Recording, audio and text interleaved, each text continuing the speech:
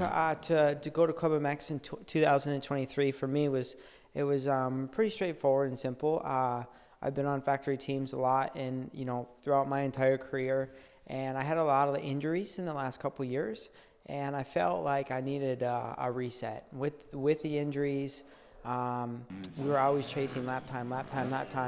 You have to win championship, like do or die type stuff, which is good. I mean, obviously I like that pressure, but I was also going down a lot, and I had some really big injuries that had occurred, and I was like, all right, man, I just wanted to find the enjoyment back in the sport and do what I love. And for me, that was ClubMX. And I felt like the bike was competitive to still win, but also too with Brandon and these guys, they work on the fundamentals of the sport, technique and everything. So I knew that I needed to improve on that side too. I've always wanted to know what it was like to live in a tiny home, and I guess I'm experiencing that now. But yeah, for me, I grew up in Millville, Minnesota, and my parents owned Spring Creek MX, and there was no cell phone service when I was a kid down in the valley there. So for me, it was always just like, it kind of feels like the same thing. You're definitely disconnected from the world, and it's all about dirt bikes. But we're all pretty like-minded here.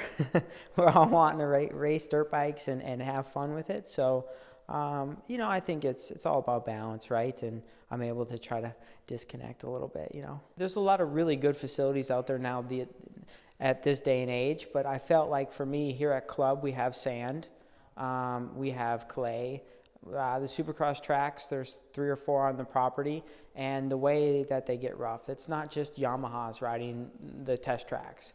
We've got Hondas, we've got other motorcycles and stuff, and we have different levels of caliber riders. So therefore, it's not like I'm creating the line. So I felt like for me, it was more of a race day type of realistic condition, where instead of day in and day out riding with your 4 teammates on a factory team and we all take the same lines, I guess. So for me, it was a little bit more of like I had a different mindset on it. So far for this year, it's kind of been one of those, I mean, it hasn't been terrible, but it hasn't been like where I would like to be. Obviously, you want to win. We're all competitive. That's what we sign up for. But with my last 2 years, I haven't made it past round 2.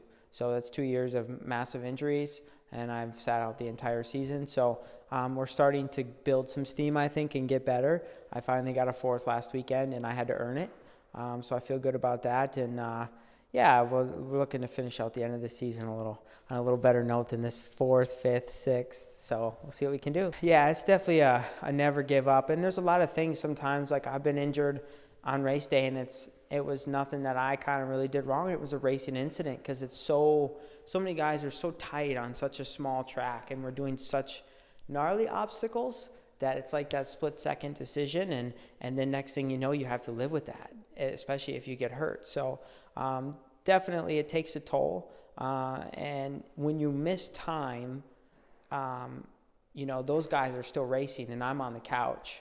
So I guess for me, it's like I've missed so much time that I can definitely tell like certain guys are dialed in that have been racing every race for a couple of years now. I don't necessarily enjoy Supercross. It doesn't come to me as easy as outdoors. I think the results kind of speak for themselves, but I'm really good at Supercross still. And I think because I have to work at it so hard, it creates like a chip on my shoulder. And I think when we do finally get a win, or if we win the championship next year or whatever like that, it's going to be pretty special. I might do something crazy.